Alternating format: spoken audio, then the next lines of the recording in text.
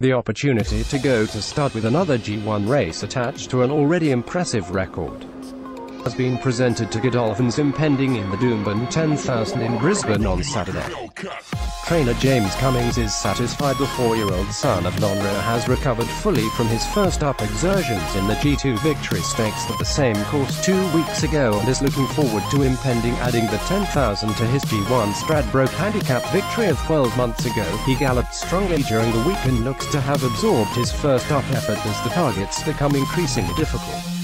Cummings said, but he's trimmed up nicely as expected from his emphatic first-up win in the Victory Stakes, and he's enjoyed a good couple of weeks since his last run. This is a top-class weight for age event and it will be very satisfying to see impending race at his best. One of the most talented and consistent members of Godolphin's Australian team, impending Damien Brown, has won 4 races, 3 of them stakes level, and has only finished further back than 4th in one of his 15 starts. He's amassed close to $2 million in prize money and has established himself as a worthy member of a star-studded family.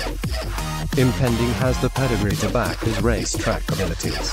His dam, the Encosta de Lago mare Aussie, won 6 races including the G1 Flight Stakes and G1000 Guineas. Horse Racing, York, Harry Angel. Read full story more sport.